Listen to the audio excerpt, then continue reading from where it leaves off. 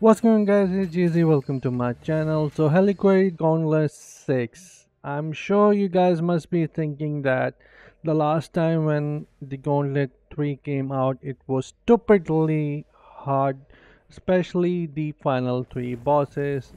I think it was Yamna, Sardan, and one before that was Holul, if I am not mistaken, with his puppet tears and attack, so it was really hard. Here you guys can clearly see when we started, the first boss itself has a 353 million health. So I would say the first boss here is to just test the damage output of a team. If we cannot defeat the first boss within a minute, then I would highly suggest to bring someone who could deal a lot of damage, because the first boss is just a damage tester, and then the second boss would test you for some other stuff as well. Here in this team we were mostly under 3500 resonance. There was two players, I think, Valkyria, who was around 6000 resonance, and then Titanium, who was around 4300, and the rest of us were below 3500. I myself is 3200 resonance player, and as you can see, we defeated the first boss within 1 minute 3 seconds. However, it should be even faster in my opinion if you guys want to finish Gauntlet 3 really smooth and fast. Our damage is alright, I mean, but it was not the best. If we had like more damage dealer, or I'm not sure, but we all of us did really well, played really well as a team there. So the second boss here was to test us with our ability to avoid attacks with the same amount of boss health.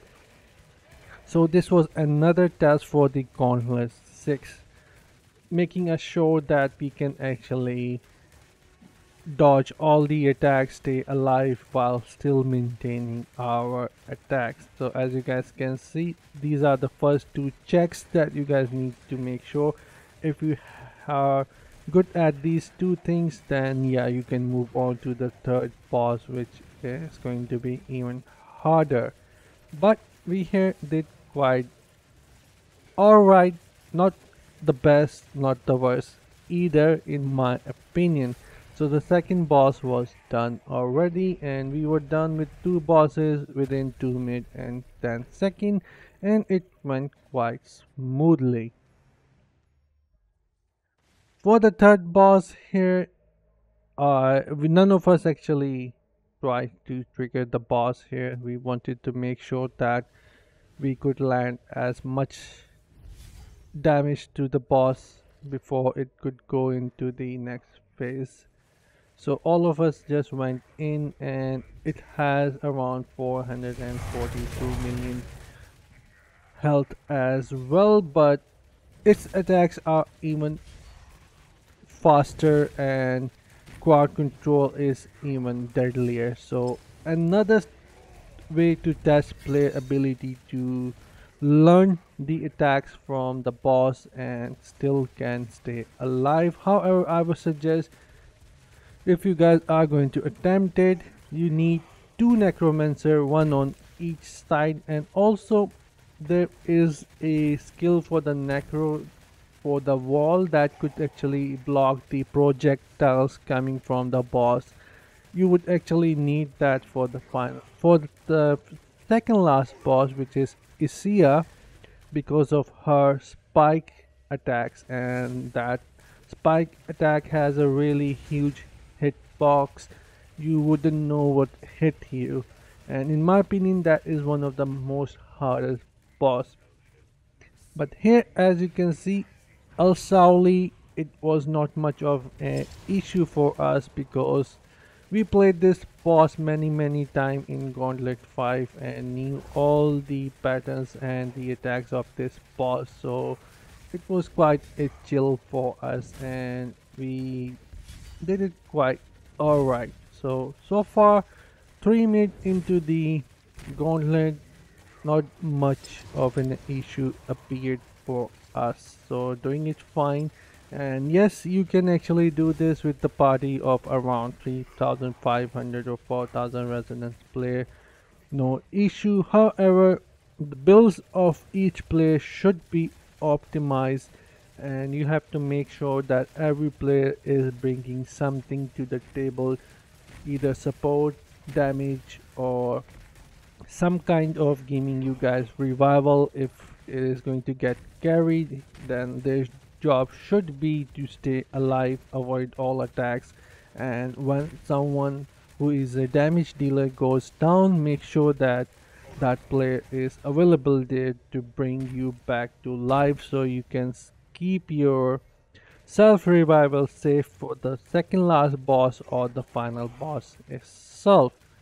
Here we were almost close to the final, I mean the second last boss itself, but this phase is actually really deadly. I would highly suggest to focus on just one clone so we can clear out some breathing space for us. This way the chances of someone dying is a lot lesser, so spreading out dealing damage to all the clones won't be a good approach. So just focus on one clone, and then when it's divided into two, take down those two. It will give you guys the breathing space. However, we had a good damage here, so we didn't focus that much, but we tried our best. And also we actually did it without voice, without us on the Discord for the voice call. None of us were on the voice call. We just did it because, I mean, we just did it without the uh, voice communication, because we were confident enough that our knowledge about the bosses is enough to know what we need to do. So Al Shaoli is almost down, and I think I have not died so far, which was a good thing. And honestly, it gave me some confidence as well that being a 3200 resonance player, I am doing alright. And I think we had two, yeah, necromancer on our side, and me and my friend Risha and Jack and Agadia, we did really well as well. On the other side, team 2 did really well. So far it was alright. And now let's move on to the next boss. And this boss is a real deal, not because it's deadly, just because its hitbox for the spike attack is so huge that you wouldn't know what just hit you, and you can just die with one hit and you wouldn't know what happened. And the second thing is mind control. It's just OP. Me being a demon hunter without, I mean, it's hard to survive without the necromancer bone shield. And also, if you have beneficial duration on yourself, then if a necromancer is going to give you the bone armor shield, then it can last longer for you, so that is actually good. And here you will see me dying so many times that I felt like, and this is why I'm speeding it forward so I don't kill you guys with boredom, because it was just really bad, guys. I constantly died with these spike attacks because their skill box was just too huge. Then the mind control was getting me there as well. It has 41 million health when you get into the mind control, and it's not possible for a single player to take down that mind control alone by yourself. And there are always three players who is getting mind control. So yeah, this is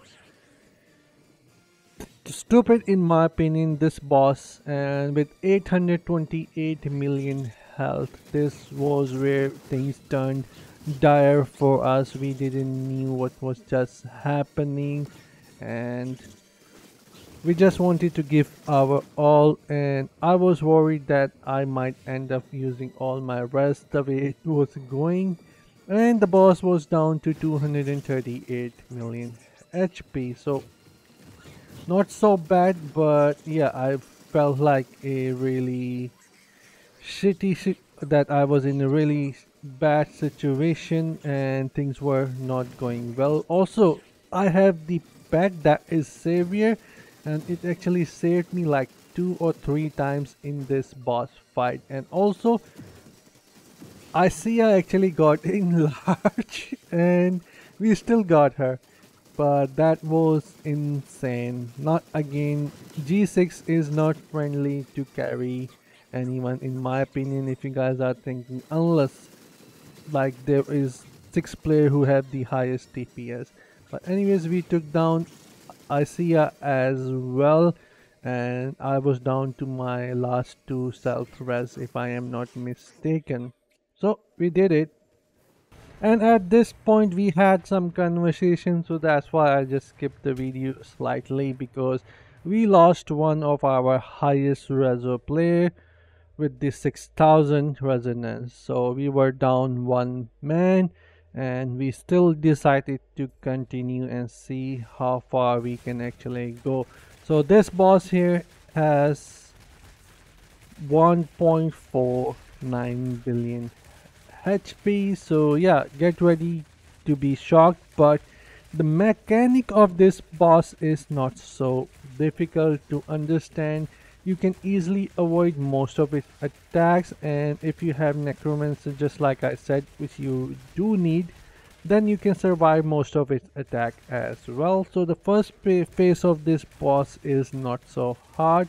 You just need to stand between the boxes where you will see the attack is coming, and make sure that you are close to your necromancer to have the bone shield all the time, so the surprise attack cannot kill you. Here my savior actually saved me once because I lost my bone armor and I was not close to necromancer. Then I kept a really close eye to stick with the necromancer area so I don't die unnecessary unless something happens to me surprisingly. So already down, we took down like 600 million HP. It felt like, alright, if we go through the first phase of this boss, then we might have the chance, but the hardest part for this boss is the final one where you have to destroy the flowers. So this here you actually need bone armor or else you might die. So your necromancer really need to time the attack, time the bone armor on the right time to keep you alive. And just like I said before, if you have beneficial duration on you, then your bone armor can last almost 20 seconds, which is also a good thing. It would help ease the stress from your necromancer friend as well, knowing that yeah, you have the beneficial duration and it can last longer for you. So that is good as well. So the boss is down to his final phase almost, and the situation was getting dire by the second, I can say, because this was our second try with the Gauntlet 6, and yeah, we were almost close to the final phase and completing it, and we didn't want it to spend our entire day. And I switched Risha back to our team because I didn't realize before that we were less 1 player, and I bring her to our team so she can have 2 necromancer so that she can survive and we have a better chance at not anyone dying. And the other side only had 1 player left alive, or 2, which is Nikki G, and oh, Nikki G is actually on the ground. It was Sakili who was necromancer herself, so I was hoping that Sakili could survive by herself, but as you can see, Sakili is on the ground, but we will actually bring him back. And here, this is the flower phase. You have to destroy the flowers or else the boss is going to go inside the shield phase and you won't be able to deal any damage, and then again the boss is going to trigger the flower phase. So if you don't if you can't, I mean, destroy the flower within time, then she won't come out of her shield. So that is really important for the final phase. The first three flowers are around like 120 million health or 90 million. It was doable. It wasn't so hard even with our team down, and Sakili just came back. It helped us as well. So we were down to like 5 players, or yeah, we were down to like 5 players at this point. So situation was really stressing us out, and we wanted to give our best.